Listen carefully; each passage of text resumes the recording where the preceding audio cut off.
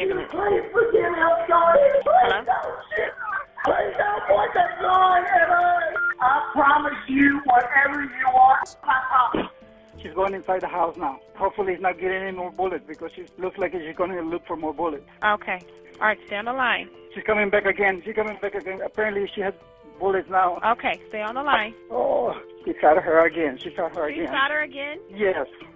From the back. She was trying to run. On June 24th, 2016, Christy Sheats, 42 years old, shot and killed her 2 daughters, 17-year-old Madison, who was a high school senior, and 22-year-old Taylor, who was a recent college graduate. She shot them in the family's home in Katy, Texas, which is a suburb of Houston, Texas. Her husband, Jason Sheats, 45, survived. So what happened to make a mother shoot her 2 daughters, and how did it all play out that tragic day? Jason and Christy Sheats were not getting along. They were having marital problems. The day of the shooting was Jason's birthday, and he told Christy this would be the last birthday that she's going to ruin. He told her they would be getting a divorce. A few days before the shooting and on the day of the shooting, Christy had an argument with her daughter Taylor and wanted to ground her. She wanted to keep her from seeing her fiance. Now, Jason did not agree with that and told her it was inappropriate to ground their 22-year-old daughter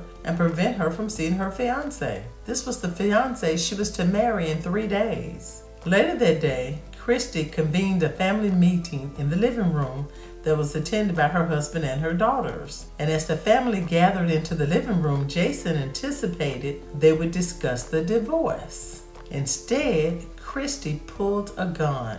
Both of the girls dialed 911. Christy shot both girls. They were all screaming and trying to get out of the house. Jason and the 2 girls did manage to run outside, where Madison collapsed and died because she had been shot. And then Jason ran to the end of the cul-de-sac, and Taylor ran, but Christy ran after her and shot her again and stood right over her and tried to shoot her again, but she ran out of bullets. So she went back into the house to reload. When she returned, she shot Taylor in the back as she tried to run away. When the police officers arrived, they saw Christy shooting Taylor in the street.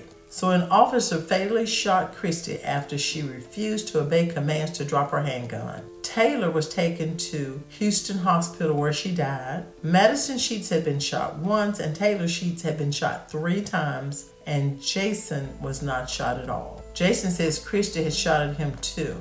Investigators found the murder weapon Christy used to kill her daughters. It was a 5-shot, .38 caliber handgun. So what else do we know? We found out that Christy had tried to harm herself on 3 occasions and had been treated at multiple mental health facilities in the last 4 years. Christy began to spiral after her grandfather's death in 2012. Her grandfather had raised her. Her husband says she had a really difficult time dealing with her grandfather's death, and then Christy's mother died a couple of months after that. The family also started a pattern of service calls for authorities to their home, including 3 calls about Christy's attempts to harm herself. And Christy was taking several medications for depression and anxiety. The Fort Bend County Sheriff's Office had responded to 14 service calls at the Sheets home, including several times due to Christy's depression, but there was no history of Christy being violently unstable. Jason Sheats told police that she drank heavily at times. Although they had been married for more than 20 years, the couple had separated several times. In the previous year, Christy had lived in an apartment for 8 months during one of the separations.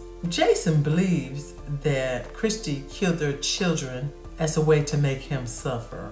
And he did say that her mission was accomplished because he's still grieving over the death of his daughters. Jason said his wife had been denied a license to carry permit in Texas because of her mental health issues.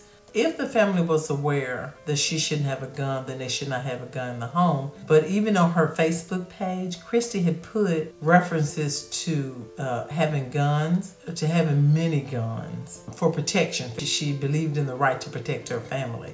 She didn't protect her family. She didn't protect her family at all. She killed her family. And she didn't get to live to understand the ramifications of killing her family. One wonders if she intended to harm herself after killing her family. You know, it's really sad because if you look at the girls, they put on their mom's Facebook page stuff like, "You're the best mom in the world. You always look out for us.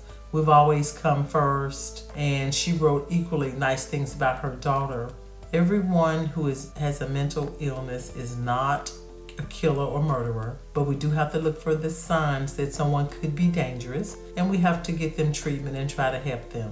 This situation surprised everyone. I'm sure no one thought she would do that. She hasn't shown any violence ahead of time. It looks like Christy thought her life was totally falling apart and that the only outlet for her was to kill her family.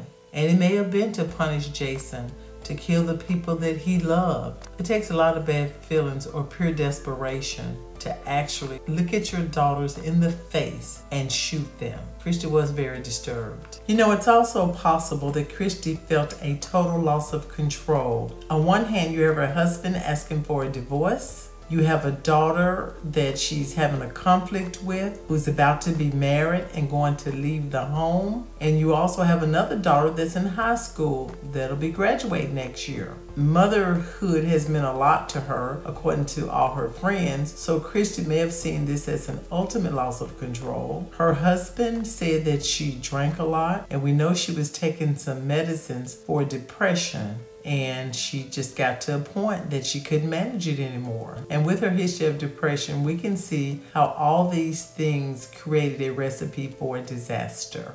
Jason mentioned later that nobody who loves their children can do that to her own children. Jason made a statement that if you ever think anybody is a problem, get away from them. He made a statement like that. So did he see something in her behavior that indicated that she could have done something dangerous? Not anything horrific as what she did do, but again, just be observant to everybody and love your families and hold them tight, because you never know when something may go wrong. Our condolences do go out to Jason because he did suffer a great loss that day. Thanks for watching. Please subscribe, comment, and I'll see you in the next video.